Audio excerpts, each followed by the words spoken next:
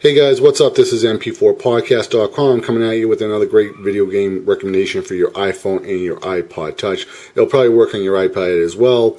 If you're curious if it will or not, just go to the App Store and read the info on this game. And also it helps if you buy the app through the device that you want to have it on.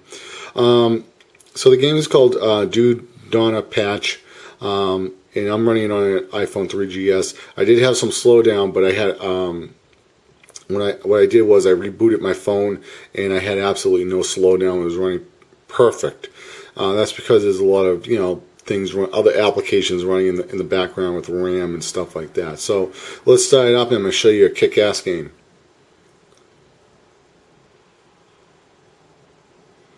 This game uses a lot of graphics power. So once again, if you do run into arcade mode, game start, yes. And just to let you know, the reason why I'm filming this in 4:3 is a couple of reasons. Because my other memory cards are filled up, and also 4:3 allows longer for the iPad being vertical, as when something's horizontal, widescreen is more. So basically you can move it any way this way.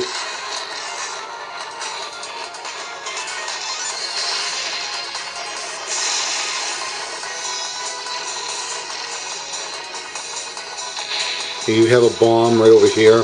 I kind of wish that button was over here on the right side.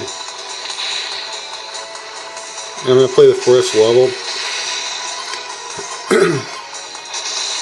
I'm really impressed by the graphics in this, the colors, the explosions, the sound effects. It just makes you feel like you're playing a great 2D retro, video game. Something that you would see back in the arcades when shooters were still big in the arcades. Some of the consoles that I really liked when I was playing 2D shooters was TurboGrafx-16, Sega Saturn, and Dreamcast.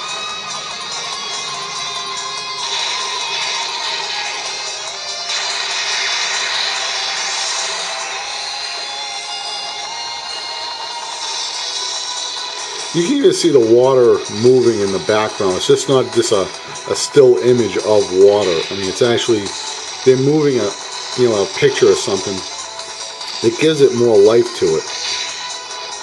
Which I kind of like these little details into the game.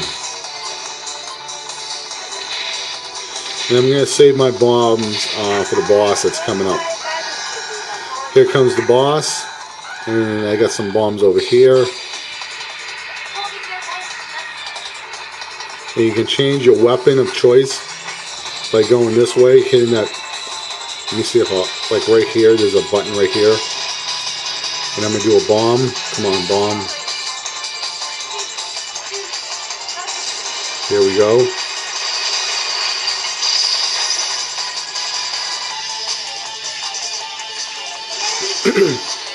I died on that one, alright. I'm better using my left thumb.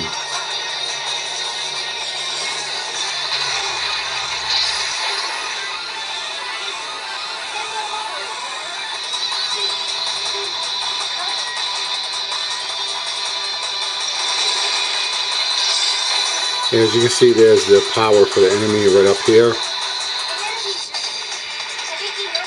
Absolutely no slowdown on this iPhone 3GS.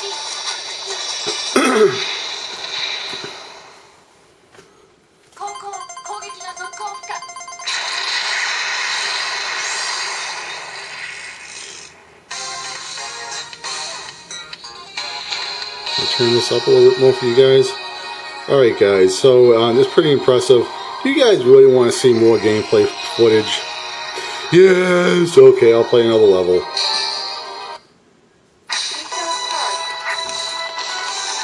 And guys, I'm going to leave the link to buy this game on the App Store, or if you want to purchase it through iTunes or however, it'll be in the description box and everything right there.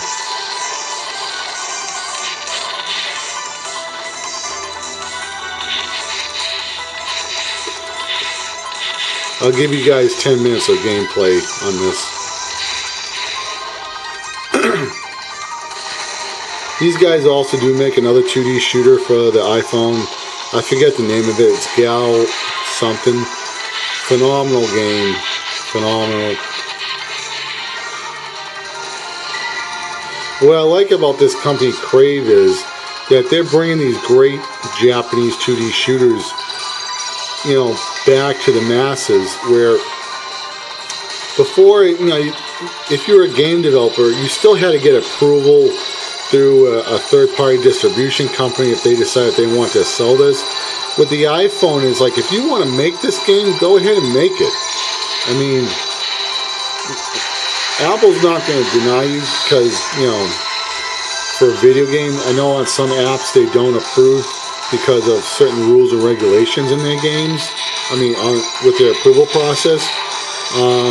Like, just to give you an idea of what I'm talking about, there was an application for the camera which slowed down the shutter on your camera, and in the agreement with Apple is you weren't allowed to change how the hardware works. Some people were saying, well, that's not completely true because they have approved LED flashlights for people who have iPhones, so you can use the LED light as a flashlight for stills. So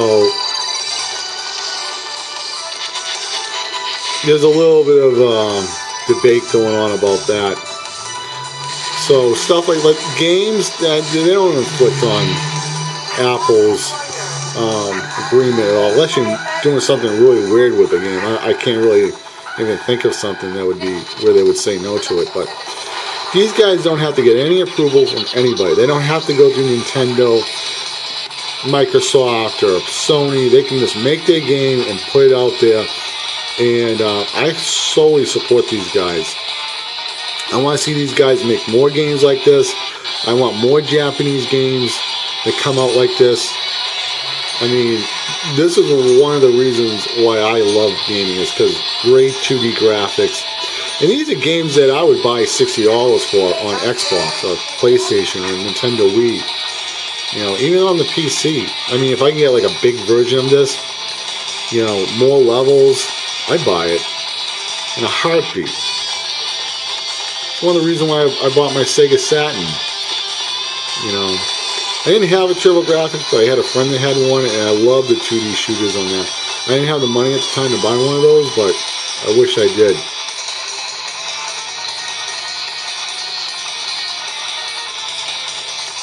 Music in this game is awesome. We crank this up a little bit.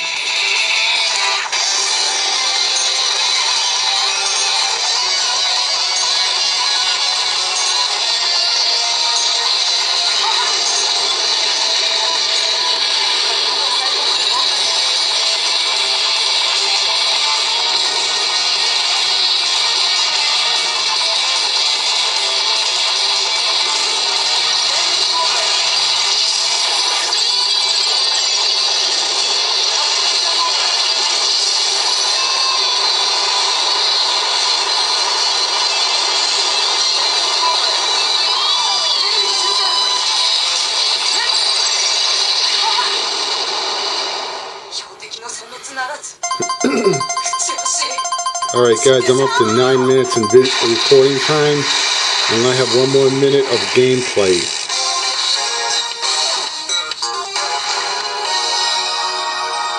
Yatama! Whatever that means. That sounds like Street Fighter. But you can tell I'm happy. I love this game. Thank you, Japan. Japan has some of the best science fiction, you know, mech stuff ever. And you know, this is why I love a lot of anime from the 80s. You know, Robotech, you know, Cyberpunk Adventures. There's been a lot of good American stuff too from Cyberpunks. You know, Fifth Element. And this kind of just puts you back in that vibe of great 2D shooters. Alright guys, I'm sorry. I'll probably try and make another video later, but I'm over my going over my 10 minutes, guys. Take care and have a good one. This is MP4 Podcast signing out, and please subscribe to the channel. Later, guys. Bye.